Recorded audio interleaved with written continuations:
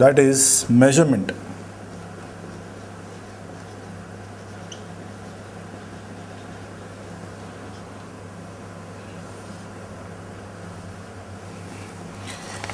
See on page number 35, you will see a point.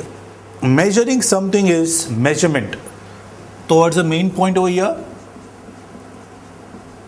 measuring something is called as measurement. ये इसका definition हो गया. मतलब मैं कोई भी चीज को अगर मेजर करूंगा तो वो चीज का नाम है measurement. That which is to be measured like mass, distance, temperature, time is called quantity. So what is quantity? which is to be measured, a thing which is to be, the thing which is to be measured. तो इसके examples क्या क्या आएंगे? Example such as मास, distance, ये सब इसके examples आएंगे. Okay, so now let us try to understand some basics of measurement. For example, in the olden days and the modern days बहुत से changes है. In the olden days मतलब हमारे ancestors, हमारे grandfathers, उनके भी पहले they were not proper measuring units. तभी किलोग्राम बिलोग्राम नहीं था. तभी they used to sell rice like this. एक मुट्ठी राइस, एक मुट्ठी wheat. मैं 100 कदम चल के आया to tell the distance. You know, फिर they used to calculate time कि मैं सनराइज के हिसाब से कितना बजे, मैं सनराइज होते ही उठ गया, मैं when the sun was on my head तभी मैं उठ गया, मतलब वो 12 बजे के आसपास उठा. जब सूरज यहाँ तक आया था तभी मैं उठा, मतलब अराउंड 9 to 10 o'clock के बीच पे मैं उठा. सनसेट पे मैं उठ गया, मतलब शाम को उठा. और मैं ऐसा जैसा भी उसने काम किया. That means he is trying to address with not accuracy but with approximation.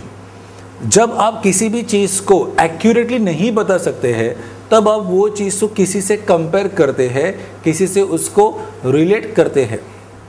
अगर आपको कोई आंसर नहीं आता तो आप कैसे बोलते हो, सर वो है ना, वो क्या बोलते हो उसको, ऐसा, मतलब क्या, you are trying to tell me approximately what is the answer, not accurately what is the answer. So see on page number 35, we cannot get accurate measurements by making approximate comparisons. Actual measurements must be made for that purpose. तो अगर मुझे किसी भी चीज़ को properly measure करना है, then what do I need? I need a proper measuring system. So let us start with the point quantity. Length, mass, time, volume, area, temperature are all quantities. A standard measure is necessary for making any measurements.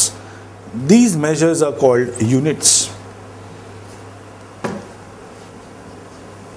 So next point is a standard measure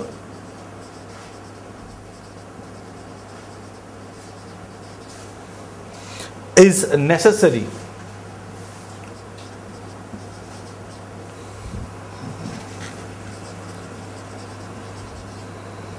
for making any measurements.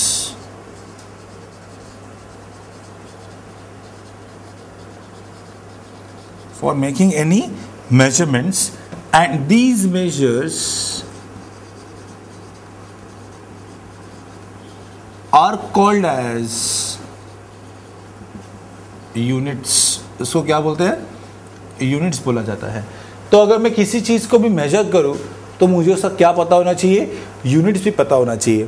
For example अगर मैं बोलता हूँ कि Mumbai to Pune is a distance of 300 kilometres, तो उसमें से 300 तो मैंने डिस्टेंस बोल दिया, लेकिन क्या 300 सेंटीमीटर, 300 मीटर, 300 किलोमीटर, ये भी मुझे स्पेसिफाई करना बहुत ज़रूरी है.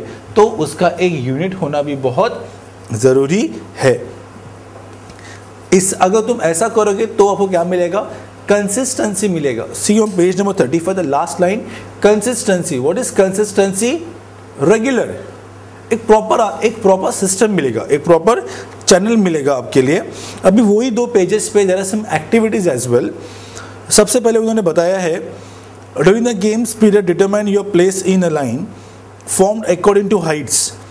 It is necessary to make comparisons while making estimate of measurements. Is this always possible? No, not always possible. Then दूसरा बाजू में एक फिगर दिया है, 2 पॉइंट में 2 लाइंस ड्रॉ किए, 2 सर्कल ड्रॉ किए. उन्होंने आंसर भी नीचे लिखा है कि ये दोनों भी इक्वल है, दोनों का लेंथ भी इक्वल है और दोनों का डायमीटर्स भी इक्वल है. This is what I am talking about. दोनों का लेंथ भी इक्वल है और दोनों का डायमीटर भी इक्वल है. So what is happening? यहाँ पे हम लोग एस्टिमेट्स कर रहे हैं, हम लोग सिर्फ एक कंपैरिजन कर रहे हैं टू ट्राई टू अंडरस्टैंड. और एक मस्त उन्होंने एग्जांपल दिया है. आपका जो होता है ना डेस्क, जहाँ पे आप बैठ के पढ़ाई करते हैं, तो वो डेस्क पे ना डू लाइक दिस, पैंट्स करो एंड ट्राई टू मेजर. अगर आप मान लीजिए आपने ऐसा करके एक कितने 7 to 8 टाइम्स ऐसा किया और आपको आपका टेबल का लेंथ मिल गया कि बॉस अगर मैंने ऐसा ऐसा ऐसा ऐसा 7 से 8 बार किया तो मेरा डेस्क का उतना लेंथ है. Now at the same moment you also think कि यही एक कोई छोटा बच्चा करता है या फिर आपकी क्लास टीचर करती है, तो क्या उनका भी यहाँ से 7 और 8 आएगा? नहीं आएगा, बिकॉज छोटे बच्चे का हाथ छोटा रहेगा तो उसको शायद 14 लगेगा और मैडम का शायद हाथ थोड़ा बड़ा रहेगा तो शी में टेक हार्डली 3 to 4 या फिर शी में टेक ओनली 5. मतलब क्या? मेजरमेंट में अप्रॉक्सीमेशन नहीं चलेगा, it has to be always accurate. So right a point over here, we can not gate accurate measurements